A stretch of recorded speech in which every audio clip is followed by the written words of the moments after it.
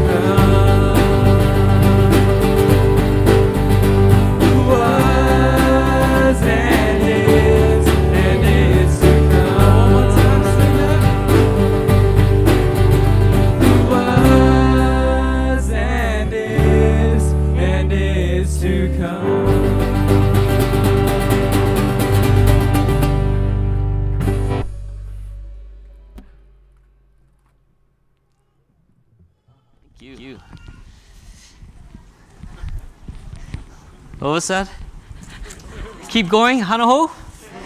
Okay. Yeah, well, notice Gary's up here. Oh, you guys may be seated. Sorry. We want to pray for Justin, our worship director. He's not feeling that good right now, so just pray for his recovery. Thank you for Gary stepping in, the praise team for adjusting. So we're looking forward for the rest of the music that they'll lead us in. Just a few announcements to make. Praise, we got a praise for one of our missionary friends, Leilani. She got to Jakarta, even though the COVID restrictions were really tight there, and praise God, her gallbladder was not infected, didn't need surgery, and it wasn't inflamed. So the IV that her husband was putting into her and the antibiotics seemed to help. But they're back in Sulawesi, recovering and just resting. So continue to pray for her as she rests and recovers. So please lift them up in prayer. Ministry leaders, it's about that time of the year. So if you could please submit your 2022 budget to Sean Takahashi no later than September 19th. So no later than September 19th, submit your budget to Sean Takahashi. All right, so if you saw the announcements going on, you know that for the youth, August 21st, there is a Nerf war that is planned from 4 to 6. We're going to go forward with it probably, so pray for that. We'll make adjustments as we need to with the state. But hopefully you'll come, youth, and invite your friends. Men's breakfast, prayer breakfast is at the end of the month, August 28th. So there's a sign-up sheet in the back, so please sign up there so we can get our head count. Probably the number goes up to only 25 with the restrictions probably. Children's Church, we will resume it on Sundays, this next Sunday. So at the 11 o'clock service, Children's Church will be going on, and it will not be going on Fridays except the last Friday of every month. We're going to meet here and have it here and play games here. Okay, and also the Gospel in the Old Testament, a class that's being taught by Pastor Rick. It will be beginning September 29th to November 17th, 8 weeks, 8 Wednesdays. And so look for the sign-up sheet. It's not there yet, but look for that coming out in the days ahead. And that will be a wonderful study of Christ in the Old Testament. Let me read, and if you would, turn with me to Psalm 97 before I open us up in prayer. Psalm 97.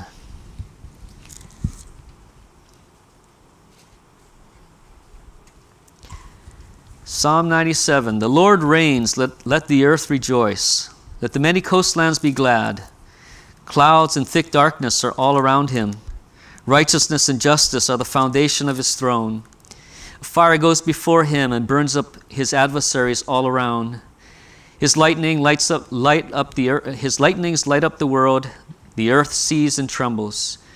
The mountains melt like wax before the Lord of all the earth. The heavens proclaim his righteousness, and all the peoples see his glory.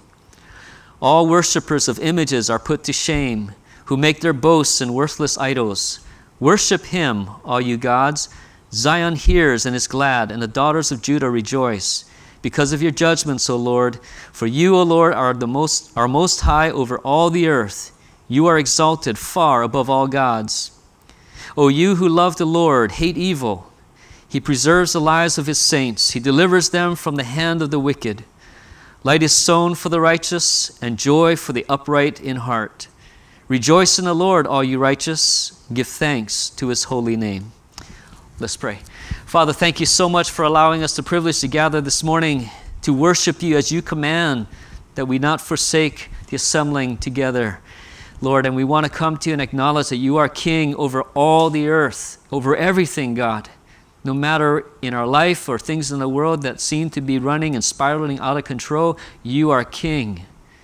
And we want to thank you. We want to rejoice in you this morning. Empower our praise team to lead us in songs of praise that would delight our soul and our heart and our minds.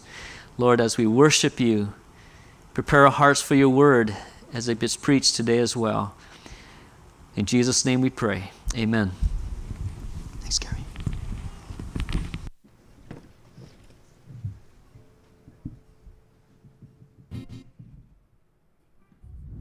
Good morning again.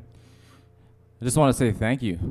Thank you for it's so exciting for me to be up here to lead worship. And so I might get excited. But at the same time, why? I'm excited because there's something powerful about wherever you are in your life or whatever you went through this week, whether it was good or bad.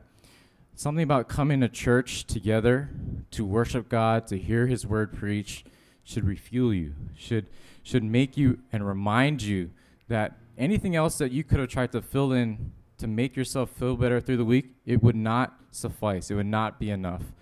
And so when we come here and we worship the true King who has overcome everything, he deserves all the glory, honor, and praise. And he's the only one that fulfills. So I pray that we would come together as a church, we would worship him wherever we've come from, and we would sing his praise and remember that he's everything we've ever needed. Let's worship him together. Let's stand up. The steadfast love of the Lord never ceases. His mercies never come to an end. They are new every morning, new every morning. Great is thy faithfulness, O Lord. Great is thy faithfulness.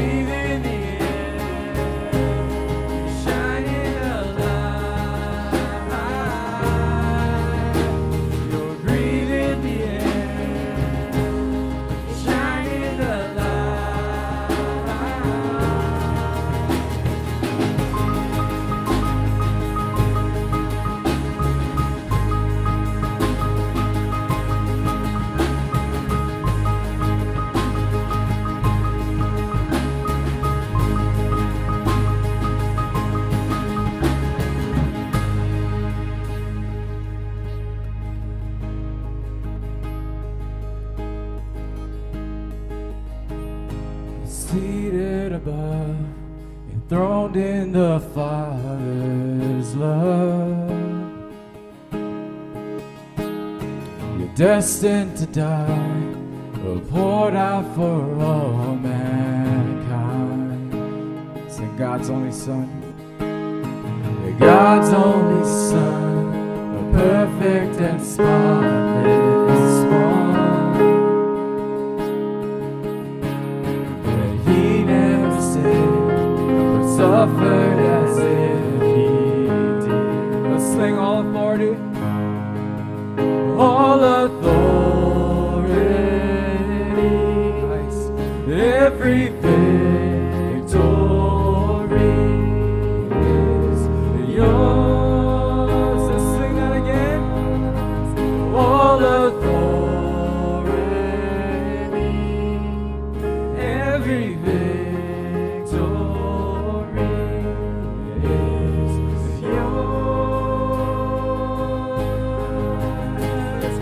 Savior, worthy of honor and glory, worthy of all our praise.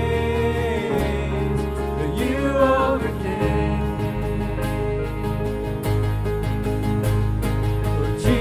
Jesus, awesome in power forever, awesome and great is your name. You overcame.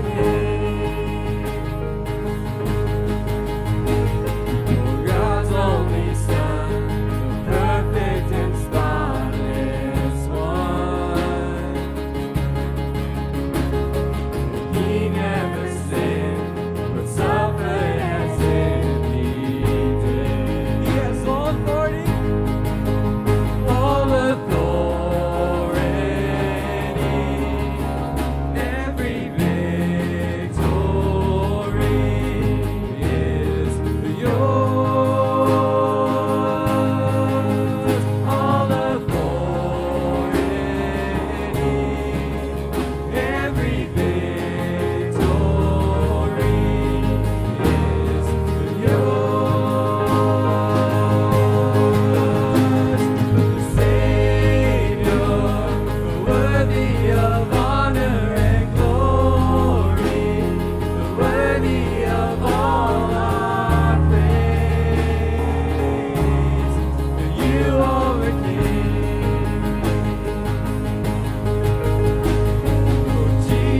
Jesus, awesome in power forever, awesome and great is your name. You overcame.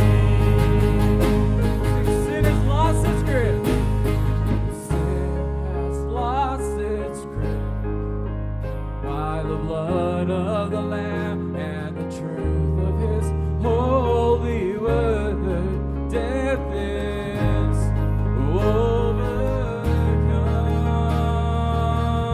overcome. Sin has lost its grip by the blood of the Lamb and the truth of His holy word. Death is overcome. Sing it again.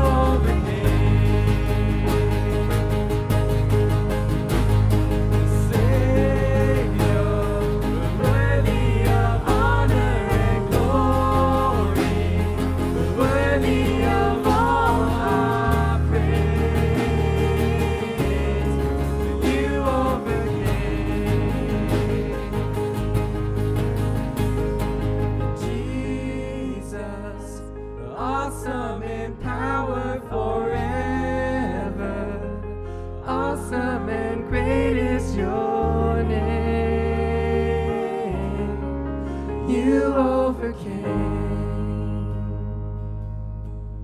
Lord, thank you for taking our sin and our debt and our sorrows and our pain on the cross. We didn't deserve you, and you have overcome anything that we can face. So may we trust in you. May we seek you in all things. And may we know that you are King of all. So I thank you for this service. May our worship continue through the preaching of your word. Speak through Pastor Jason. We pray in Jesus' name. Amen. You may be seated.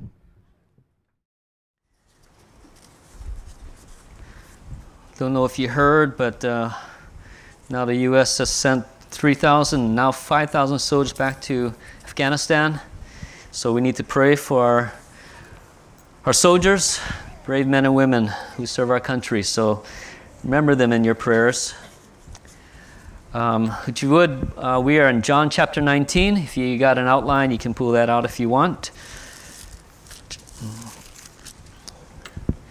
Let me pray as we open God's Word and ask for God's blessings upon our time. Father, thank you so much for allowing us the privilege to open your Word, the freedom to do so. And Lord, we do ask that you would open our eyes to see wonderful things here in your truth. As we are in the midst of the trials of Jesus Christ, on his way to be crucified, as we near the ending of John's Gospel. Speak to our hearts, speak to our minds, challenge us, Lord, if we have other idols or things that we are trying to build our kingdom of our life with that is anything but you. So Lord, speak to our hearts and change us. I pray this in Jesus' name. Amen. You know, I just read an article about New Zealand Olympic cyclist who was found dead at age 24. She represented her country at the 2016 Olympic Games, and her death sent shockwaves throughout the Olympic cycling community. In a now deleted social media post, she written this: "Sport is an amazing outlet for so many people. It's a struggle. It's a fight, but it's so joyous. The feeling when you win is unlike any other. But the feeling when you lose, when you don't get selected, even when you qualify, when you're injured, when you don't meet society's expectations such as owning a home, marriage, kids, and all because you're trying to give everything to your sport, is also unlike any other." End quote. Now I know it was said that she may have struggled with mental health issues, but nevertheless it was a tragic loss. She's only 24 years of age. As I read her words, I thought about how much pressure she might have put on herself. I mean, any top-level athlete, high-level athlete, I'm sure does. But I also thought about how many people have aspirations to accomplish things, but they don't see it come to fruition. Or like she said, when you don't meet society's expectations, it's rough. Sometimes, perhaps many times, the aspirations that we aim for or the standards that we think we should attain can become idols to our hearts. If we fail to reach them, we can fall apart. We fall apart because that's what we're living for.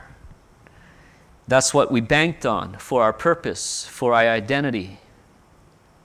The truth is, while it may be morally neutral or even something good like winning a gold medal, owning a home, getting married, having children, those are wonderful achievements and gifts. They won't, however, ultimately satisfy our hearts. There is only one who can satisfy our hearts forever and to the full, and that's Jesus Christ. If we push him aside and treasure other things, no matter how good it may be, it means we're pushing aside the only one who can satisfy our hearts. We've all done this. Many continue to reject the truth about Jesus. Many continue to refuse to surrender their lives to Christ. They count their comforts, their job, or traditions in their life to be more value than following and identifying with Jesus Christ. If you haven't yet, turn with me in your Bible to John chapter 19. If you don't have a Bible, that's okay. You have, I think I have it on your outline there. John chapter 19, starting at verse 7. Starting at verse 7. The Jews answered him, that is, the Jews answered Pilate, "We have a law, and according to that law he ought to die, because he made himself the Son of God." When Pilate heard this statement, he was even more afraid. He entered the headquarters again and said to Jesus, "Where are you from?" But Jesus gave no answer. So Pilate said to him, "You will not speak to me? Do you not know I have authority to release you and authority to crucify you?" Jesus answered him, You would have no authority over me unless it had been given to you from above. Therefore he who has delivered me over to you has the greater sin." From then on, Pilate sought to release him, but the Jews cried out, "If you release this man, you're not Caesar's friend. Everyone who makes himself a king opposes Caesar." So when Pilate heard these words, he brought Jesus out and sat down on the judgment seat at the place called the Stone Pavement, and in Aramaic, Gabbatha. Now it was the day of preparation of the Passover. It was about the 6th hour. He said to the Jews, "Behold your king." They cried out, away with him, crucify him." Pilate said to them, "Shall I crucify your king?" The chief priests answered, "We have no king but Caesar." So he delivered him over to them to be crucified. So my friends, from this passage, here's our focus for this morning, and that is when you are more concerned about your own kingdom and your own comforts, or whatever, fill in the blank, you devolve into making potentially damaging decisions that carries consequences for eternity. First of all, we see that, number one on your outline, for the Jews, it was really a religious issue. Notice with me verse 7. They believed Jesus should die because of blasphemy. Take a look. The Jews answered him, "We have a law, and according to the law, he ought to die because he has made himself the Son of God." So there's the real problem they have. When they delivered him over to Pilate, Pilate somehow got the impression, and which is why he poked at the Jews and he referred to Jesus as the king or their king or the king of the Jews. But that would have been a threat to Pilate, to have a rival. But after, as we saw, after examining him, he thought, this whole thing is ridiculous. He didn't want anything to do with Jesus. He didn't want anything to deal with this man and this situation. He didn't see Jesus as a threat. But for the Jews, you remember, they accused Jesus of wanting to destroy the temple and then rebuild it on the 3rd day. We know Jesus was speaking, and Jesus was speaking about the temple of his body. They thought he was talking about the literal temple. They would question him also about his claims about being the Son of God. Well, here it comes out before Pilate. Pilate, after having Jesus beaten and battered and having found no guilt, remember in Jesus, he says he's innocent, nothing worthy of the death penalty. He says to the Jews, "Take him yourself and deal with him. You want him dead, you do it." And it's at this point, it comes out before Pilate that this is a religious issue, a religious matter. They say Jesus claims to be the Son of God. That's why they thirst for blood and they want him dead. He has blasphemed in their view. They're likely thinking of Leviticus 24, which says this, "Whoever blasphemes the name of the Lord shall be put to death. All the congregation shall stone him. The sojourners as well as the native, when he blasphemes the name, shall be put to death." So in their eyes, Jesus was making an outrageous claim to be the Son of God. They knew that he was claiming divinity. Remember back in chapter 5, where Jesus healed that invalid of 38 years at the pool of Bethesda? Jesus tells the man, remember, get up, take up your bed and walk. And at once the man is healed.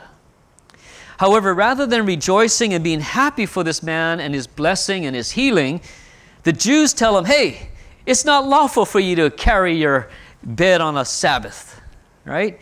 The man says, "Well, the man who healed me, he told me to do that." You see, he didn't know who the man was who healed him at the time, but later he found out who it was. And then the man told the Jews that it was Jesus who healed him. And then the Bible says the Jews then started to persecute Jesus because he was doing things on the Sabbath. But Jesus said, "My Father is working until now, and I am working." Now, friends, at that point, they knew what Jesus was claiming. They knew that what Jesus was saying. They understood, which is why the Bible says, just a few verses down in chapter 5 of John's Gospel, in verse 18, it says, "This is why the Jews were seeking all the more to kill Jesus, because not only was he breaking the Sabbath, but he was even calling God his own Father, making himself equal with God." So unwittingly, the Jews say, this guy ought to die, right? We have a law. Well, indeed, Jesus is to die, but not how they see things. They saw Jesus committing the sin of blasphemy. However, Jesus was not blaspheming, right? He was speaking the truth.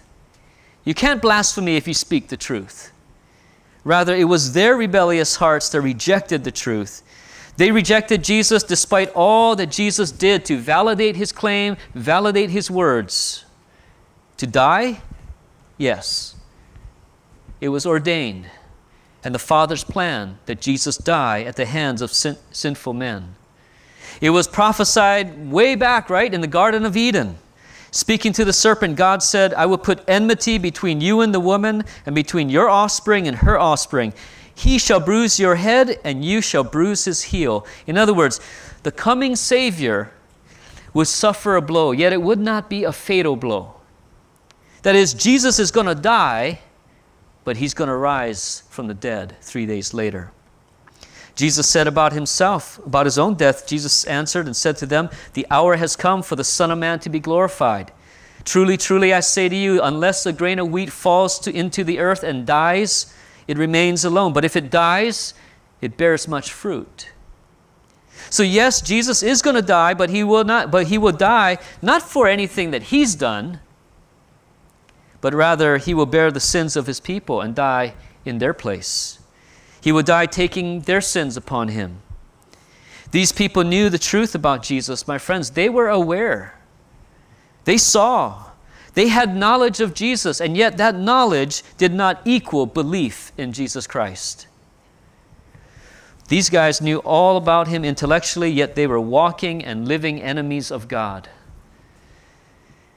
Jesus didn't fit their ideals. He didn't fit their image of what their Messiah should be like and what he should do, what they expected.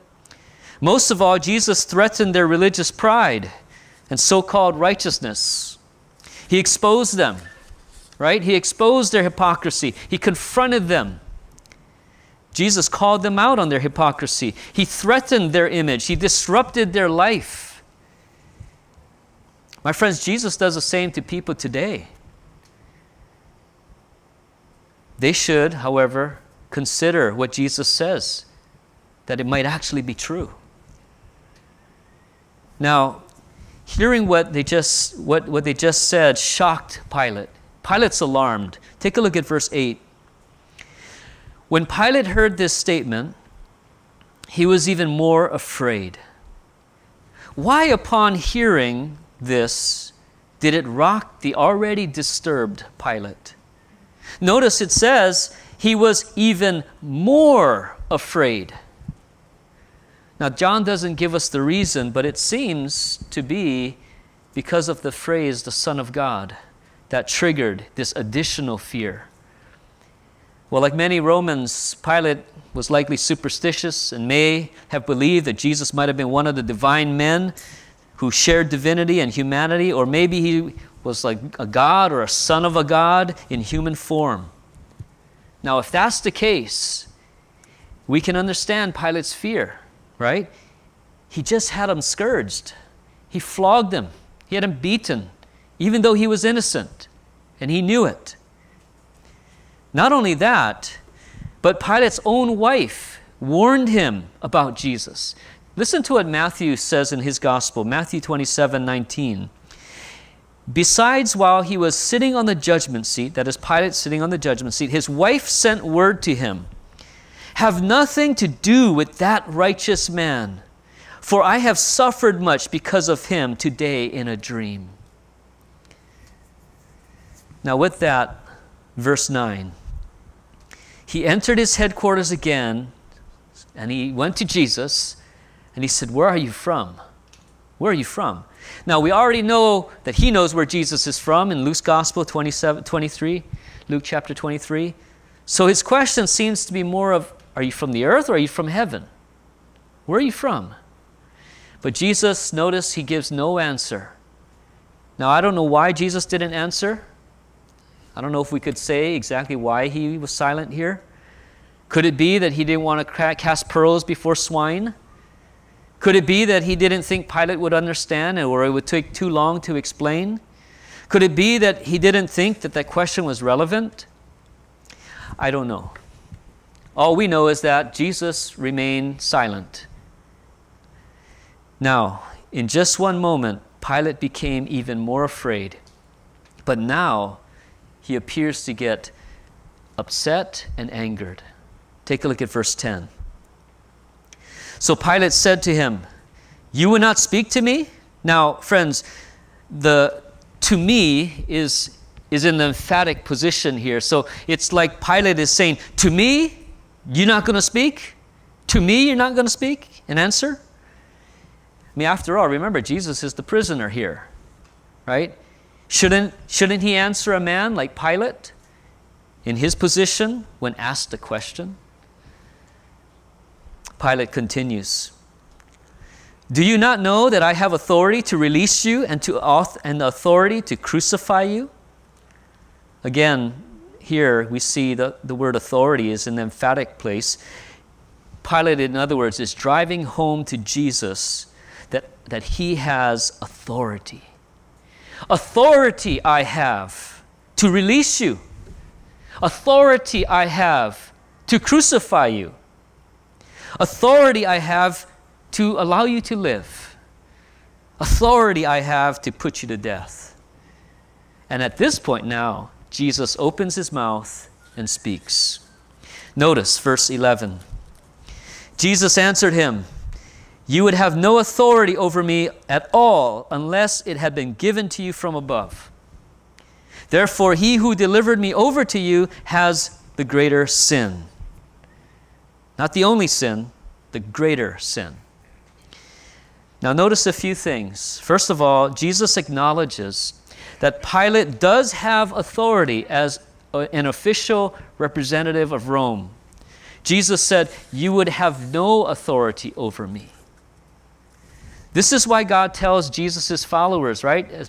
In Paul's book to the Romans, Romans chapter 13, let every person be subject to the governing authorities, for there is no authority except from God, and those that exist have been instituted by God. This is why Christians of all people are to be known to respect and obey earthly government officials as far as possible. They are in the positions they are in because of God. God sovereignly rules over government officials and ultimately puts them in place. Their authority, according to the Bible, comes from God. This is why the next verse in Romans 13 says this, therefore, whoever resists the authorities resists what God has appointed, and those who resist will incur judgment. Now, friends, the authority that God gives earthly powers is not unmitigated and unlimited unmitigated authority. He's ordained government to function a certain way. As the next verses continue, for rulers are not a terror for good conduct, but to bad. Would you have no fear of the one who is in authority? Then do what is good, and you will receive his approval. For he is God's servant for your good. But if you do wrong, be afraid, for he does not bear the sword in vain. For he is the servant of God, an avenger who carries out God's wrath on the wrongdoer. This is the role of government. They are to uphold what is good and hold accountable those who do wrong. They are to encourage and promote what is good and healthy and punish those who do evil. God gives them that role. And he gives them the authority also to execute capital punishment, to bear the sword. Now, I can't help but ask, how do our authorities fare? I believe it was in 1962 they banned prayer from public schools. In 1973, the Supreme Court determined that women had the legal right to have abortions as they choose. Just look at the current state of our government or school boards across this country. What do you think? What do you think? What do you see? Do you see good upheld? Are God's moral standards upheld and promoted? Is evil punished or flourishing? Are wrongdoers held accountable or set free? Are our authorities functioning in accordance with how God has designed it, or have they abandoned and thus forfeited their God-given authority? I ask you, what do you see? Though God gives secular powers authority and the role they should function in, it is He who gives it. In other words, God stands above all secular and earthly powers. Though earthly government leaders may seem out of control or even function wickedly in this world, we must take heart because our God is sovereign and He still sits on the throne. We must not forget that. And I know it's easy to do it. But He rules from heaven. And through it all, He is working out His plan of redemption in time throughout the ages. Then finally, though God gives secular power authority, yet He still stands as sovereign over all earthly powers, we see that man is still a responsible moral agent here. God's sovereignty, in other words, doesn't negate man's responsibility. Jesus said to Pilate, notice in our passage, "Therefore he who delivered me over to you has greater sin." Greater sin. Jesus is not afraid to call out sinful leaders, especially the religious leaders. My friends, what about us? When we see corruption, when we see, I don't know, bad leadership, to me, putting down the greatest country, the United States of America, that they're supposed to represent, when you see hypocritical politicians, it's not wrong to speak out as a Christian. We can respect their position, but we can call them out on it too. If they say that we cannot preach the gospel, however, we cannot obey them. If they forbid us to worship, for the church to worship, we cannot obey them. You know, I just read this morning, I saw an article at KHON2 News about some healthcare workers here, epidemiologists here saying, and they're asking that they close the state down for 2 weeks or 30 days, or up to 30 days. And I thought about that. They go on if that applies to the church, and I'm speaking personally here, I didn't talk to the elders, it's just me personally. If they do that, and it applies to the church, I'm still going to be here Sundays, and I'll still preach. And everybody can watch on YouTube if they want to, that's fine, not making any judgment, but I'm just telling you that I'm at the point where if they shut us down again, I'm going to obey God, and I'm going to come, and I'm going to preach, whether to an empty room with the audience of one, or whoever might be here. But I'm not encouraging you to do that. If it does happen, whatever. But I'm just letting you know, that's what came to my mind after I saw that this morning.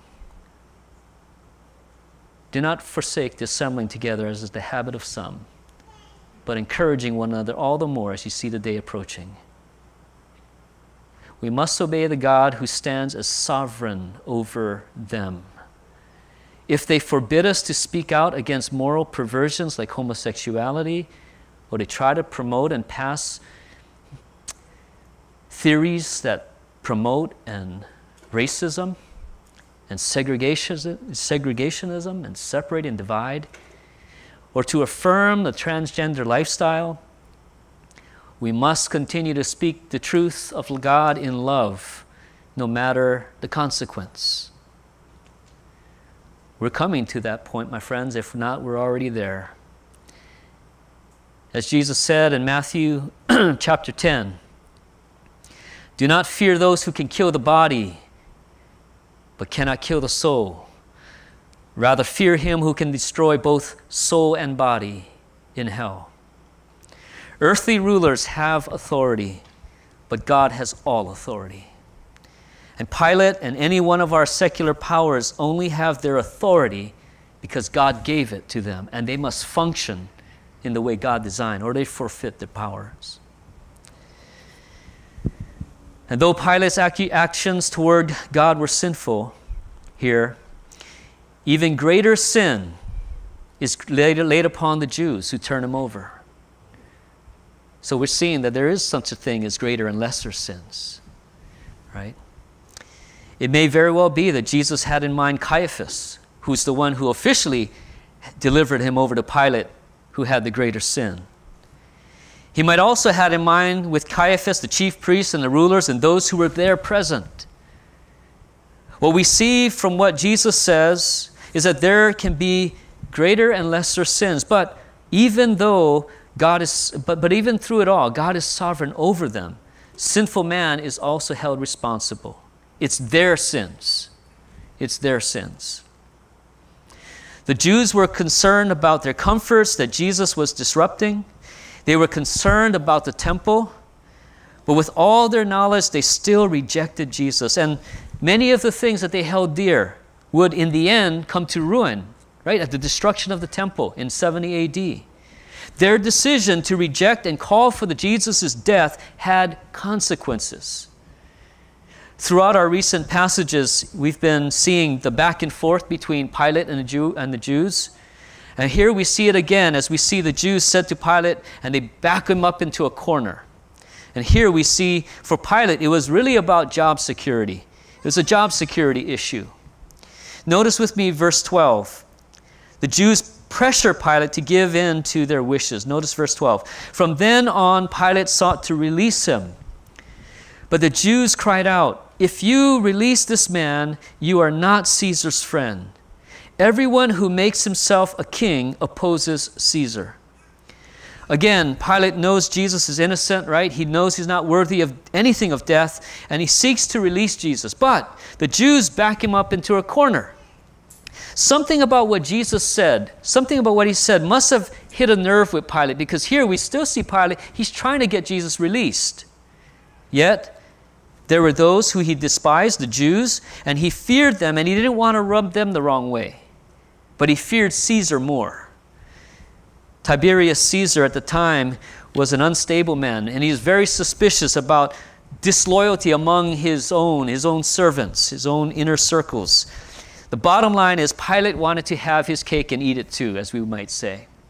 He wanted things both ways. To appease the Jews, be in good standing with Caesar, but also release Jesus. He wanted his cake and eat it too, but he couldn't do that. He had to make a decision. Would he be courageous and make the right decision? Would he side with the truth that he obviously knew about Jesus, that he was innocent? No. Here we see that he was more concerned about his position, himself, and his possessions. And he hands Jesus over to them to death. Verse 13. So when Pilate heard these words, he brought Jesus out and sat him on the judgment seat at the place called the Stone Pavement, and in Aramaic, Gabbatha. Now it was the day of preparation of the Passover. It was about the 6th hour. So Pilate made ready for formal sentencing by taking his place on the judgment seat outside in the praetorium where the Jews were. Now there are two problems scholars have discussed here at this passage, and it has to do with the day and the time that this took place. Some say the day of preparation of the Passover would have been on Thursday. But the problem I see is that the Lord's Supper was taken on a Thursday. It was called a Passover meal in Luke's Gospel, Luke 22. And Jesus was then crucified on the Friday. Also, the word for preparation means the day when preparations were performed in advance of the Sabbath day of rest, which again puts Jesus' death on the Friday. The other so-called problem has to do with the time Jesus' trial ended. John, notice he says it was about the 6th hour. Whereas in Mark's Gospel, Mark says it was the 3rd hour. So it appears to me, with this apparent problem, or a so-called problem, the best way to solve it, I think, is to remember that for the ancients, time was always approximate. As Leon Morris has said, quote, people did not have watches or clocks. They looked at the sun and they guessed what time it was. Mark's 3rd hour will mean nothing more precise than sometime in the middle of the morning. And John's 6th hour, a time getting on towards noon. In the last effort to taunt the Jews, notice, so those weren't really problems to me. In the last effort to taunt the Jews, notice with me verse 14. In verse 14, notice what Pilate does. He said to the Jews, "Behold your king," right? And the Jewish leaders and those with them, they go crazy, they go nuts. They cry out, away with him, crucify him." Then Pilate said to him, "Shall I crucify your king?" The chief priests answered, "We have no king but Caesar." So he delivered him over to them to be crucified. Wow. In that moment, Pilate gives in to cowardice to preserve himself. But not only that, we see that the moment the Jews speak words that mean, we are loyal servants of, they speak words, we're loyal servants of the emperor. We only recognize Caesar as our king. We have nothing to do with King Jesus of Nazareth. So for the sake of expediency, through their words, they deny God as their only king. As one person has said, quote, "So intent were these false and self-serving shepherds on having a Messiah of their own making and a righteousness for their own boasting that they rejected the sovereign king whom God had sent. In despising Jesus, they renounced their sacred covenant with God, repudiating the principle at the heart of Israel's life from the beginning, namely, that God is himself king over his people." End quote. They rejected God as their king in that moment. And after that, Jesus is, of course, sentenced to death by crucifixion. God's sovereign plan, the Father's plan, was coming to fruition, and it was unfolding just as he said. My friends, we have seen bad decisions here made by the Jewish leaders and those that were with them, along with Pilate as well. They were not better off having made their choice to reject Jesus and not stand for the truth. What the Jews were concerned about happened.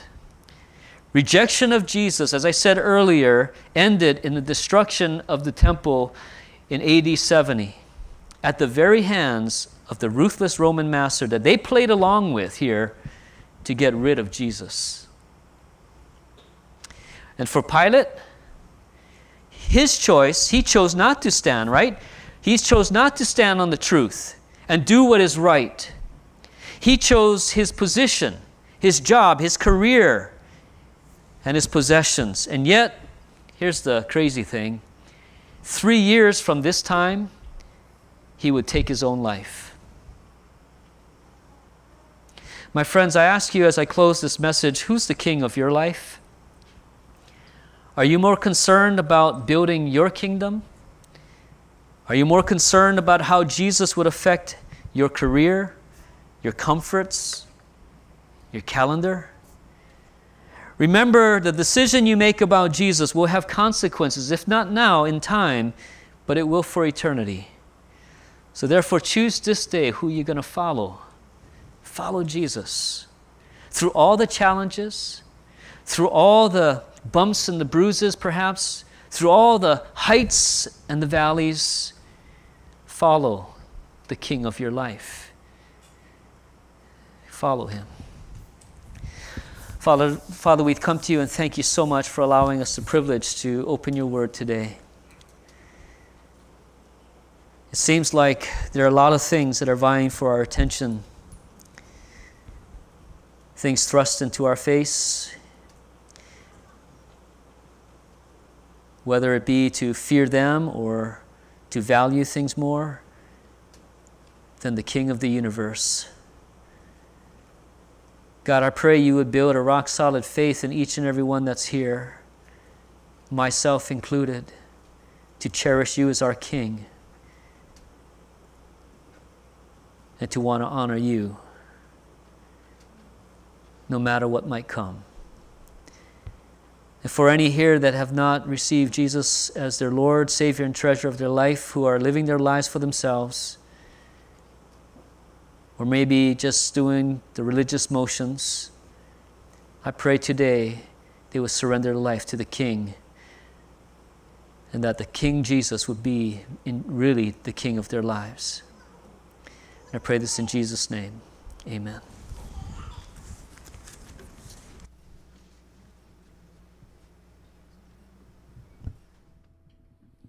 Thank you, Pastor Jason. So who's the king of your life? Let's all stand and respond.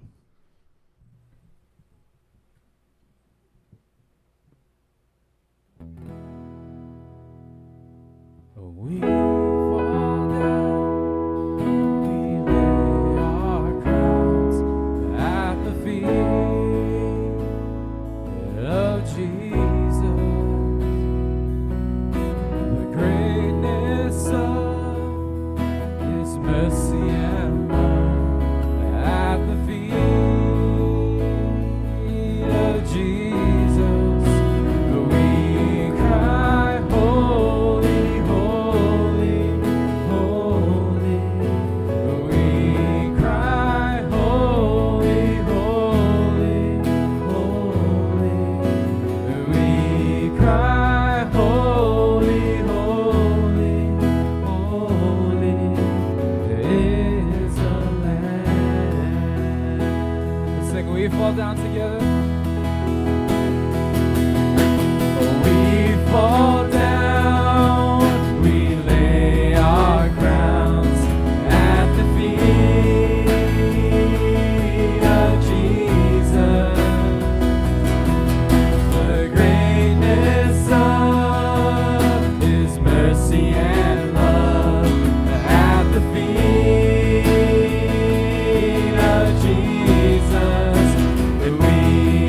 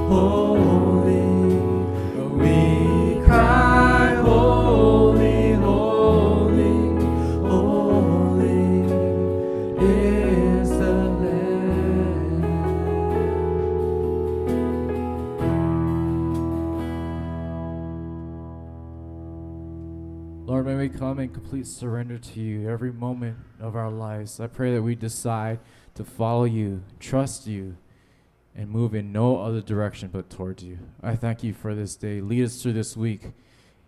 May we bring you worship, honor, and praise. We pray in your name. And all God's people said, amen.